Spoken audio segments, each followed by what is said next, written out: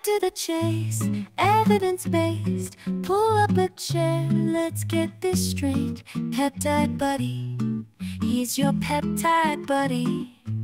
Since talking about the Follistatin collection of proteins a couple weeks back, I've been asked quite a few times to cover SARMs, but in particular YK11, which is the topic of today's discussion, obviously. And although we'll rehash some of the details of the relationship between follistatin and myostatin today, I do recommend you check out the full video on follistatins, but why wouldn't I? And as another recap, a SARM is a selective androgen receptor modulator, and although there's selectivity for the androgen receptor, a notable goal for these compounds is to target specific tissue types, which refers to the selectivity as well. For instance, targeting the androgen receptors in muscle and bone would in theory have quite different effects than binding the androgen receptors of the prostate. And mechanistically speaking, YK11 is a bit different than your typical SARM, and I would argue it's less SARM-ish than the others. I can't say there's much research on this one, especially since enobosarm is the most researched SARM and certainly has its limitations, but let's get into what we can get our hands on. Now, YK11 is formally known as 1720 1-methoxyethylidine bisoxy 3-oxo-19 norpregna 420-diene 21-carboxylic acid methyl ester.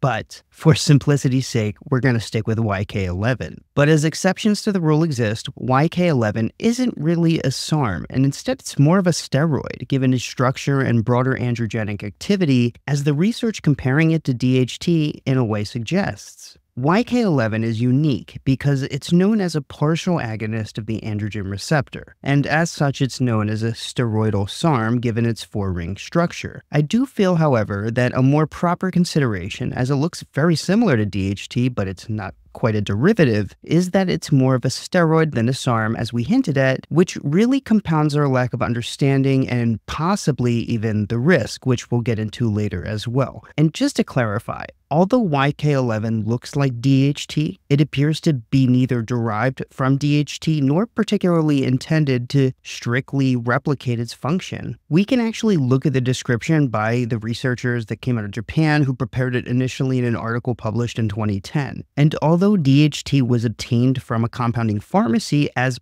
part of this particular study, it was used as a comparative marker for androgen receptor activity, rather than to guide the synthesis of YK11. So this is just a nitty-gritty distinction to make for those interested in the compound synthesis and to highlight that we really can't predict its precise mechanism in humans at this point. And it's worth emphasizing that rather than derivation from DHT, which is a popular misconception, it's more closely related to testosterone, which is more affiliated with activity at the progesterone receptor. We're going back to partial agonism now. So this is a principle of pharmacology that describes a compound's ability to bind a receptor, but to not have the same efficacy or level of activity as a full agonist. And the leading idea about how it acts as a partial agonist is by activating the androgen receptor without mediating certain chemical interactions, which for the sake of this video really doesn't need further dissection. YK11 is of predominant interest due to its mechanism of action, in which it's proposed to be inhibitory of myostatin, which is a protein that negatively regulates muscle mass. As we highlighted in the follistatin video, myostatin assists in regulation of muscle mass and limits the number of muscle fibers present. It's expressed in developing an adult skeletal muscle, and we've talked about double-muscled cattle before in the follistatin video. There are popular photos of these cows that have genetic mutations inactivating the myostatin gene, making them absolutely units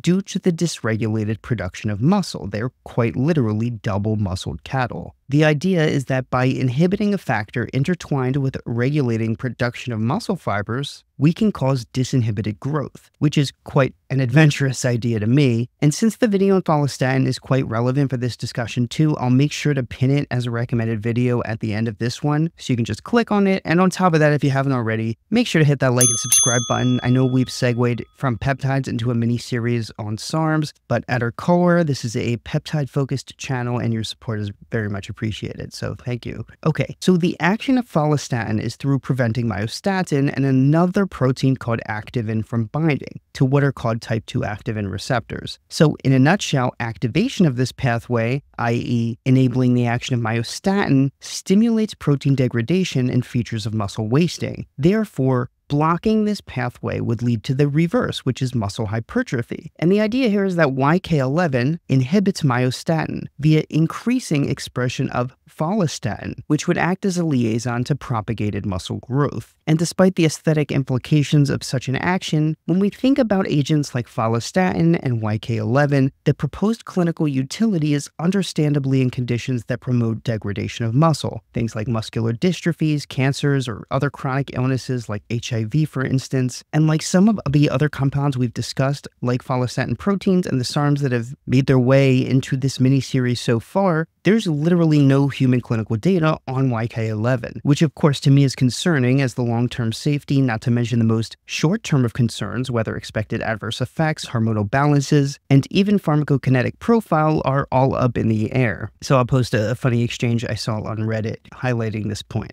And although there isn't any human studies, there are a few sets of preclinical data which we'll talk about. And so let's address the studies and what the findings highlight. There are two studies that essentially go hand in hand. The first of which is that the compound was found to upregulate osteoblastic proliferation and differentiation in MC3T3E1 cells. So osteoblasts are cells that help form bone structure. MC3T3E1 is a mouse osteoblast cell line. And when YK11 was administered, these cell lines showed markers indicative of proliferation and differentiation, as well as even maturation, in a manner similar to DHT when compared. The same researchers had earlier discovered similar findings in a mouse myoblast cell line and noticed increased myogenic regulatory factors greater than that of DHT. And an interesting finding on the cell line was that follistatin mRNA was enhanced by YK11, which corroborates and helps influence the idea that it acts as a myostatin inhibitor via increased expression of follistatin itself. And finally, the last pertinent study involves looking at sepsis in rodents. Sepsis, we've all likely heard of it. It's essentially a dysregulated immune response to infection with high rate of mortality and adverse outcomes, one of which is muscle loss. And as this is a state of significant medical illness, it oftentimes comes with a prolonged course of hospitalization and treatment as well.